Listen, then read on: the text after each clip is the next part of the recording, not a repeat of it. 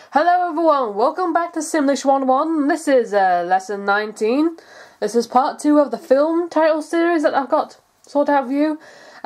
We'll be looking at the green points of the credits that I've set out in the last lesson. So, during the last lesson, we what did we do last lesson? We looked at a title card for Simda. We all made a little joke and had fun over that, and also we made a start on the credits for that same film. I split all the names up into bullet points of colours. Last time we looked at the red points. This week we'll look at the green points, and then the next lesson we'll look at the final ones, which are in the yellow points. So without further ado, I hope you enjoyed today's lesson, and I hope something will come out of it for you. But yeah, let's jump into it.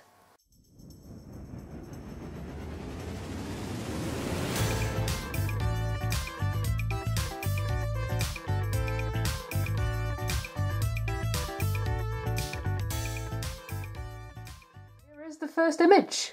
Boosh.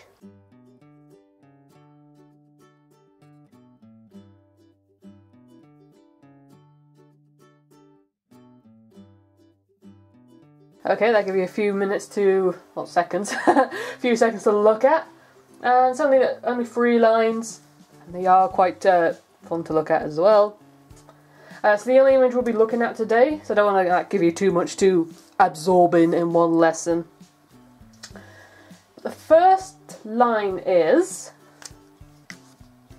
my trusty pen out, and I think we can fit it all on this board today, so I don't think there'll be many jump cuts.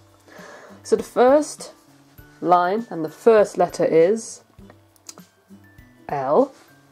The next one is a O, N, D, O, N. London. The next word after that is A, N, D. London and... Interesting, eh? Interesting name for a title. I think that name. And then underneath that, I guess we can carry on from there. There's plenty of space right here. The word underneath that is F, A, F. Sorry, I can't do letters. F, R, A, N, C, Lee. So France Lee, and then below that is a new mysterious word that I'm not 100% familiar with, and it spells like S-O-U P E R A-T. So what we have here is London and France Lee Superat. Now, let's load up Google Translate, see if that might, my pen here, might bring up an idea what it could possibly mean. Let's load it up. Keep my pen right there so the picture doesn't get blurry for you. Right then, let's detect the language. So what's the first letter, or first word, shall we say? Su, S-O-U, and perat, perat. So it's telling me it's in Bulgarian. So if we get rid of perat, it's telling me it's in Greek. So su is apparently Greek for thy. And bear with me, I've got a cold and my nose is tingling like hell. So I'm trying my best not to sneeze on camera. So what Google Translate is saying, and don't expect too much from Google Translate, really. So what this is saying is thy, which is telling us it's in Greek.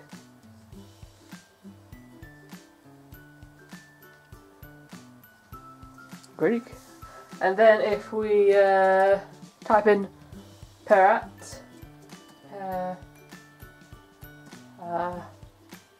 sorry, that's a perat.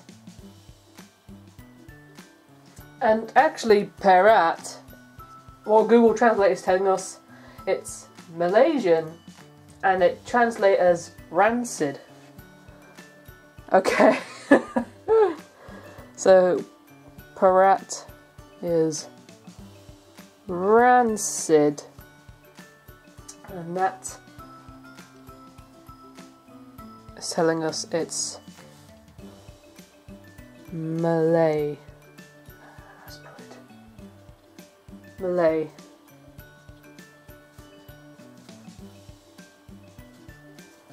So that's the three names on today's title card. London and France Lee Superet, or London and France Lee Thy Rancid. Interesting. Interesting titles to go abound. But if you believe that means totally something else completely, then do comment below. It'll be amazing to hear from what you think these names could possibly mean. It's always an open discussion, and it'd be great to know what your theories are as well. But nonetheless, that is what we decoded today, and let's finalise this video off and end it there. I want to thank you all for watching. If you want to keep up to date with my findings, you can follow me on Twitter at RachelSweet_BA, or subscribe to my channel or other channels too. Sweet Pea Gaming, Sweet Pea Vlogs, La Vita de Rachel, and Sweet Essence Media. As always, links to them are in the description below. I put everything in the description all the time, so it's pretty much advised to check that description. It's there for a reason. But nonetheless, I hope you enjoyed today's lesson. I know I did. It was fun and interesting to decode these name titles. So next time, once again, we'll be looking at the yellow points on the credits and see what they all mean.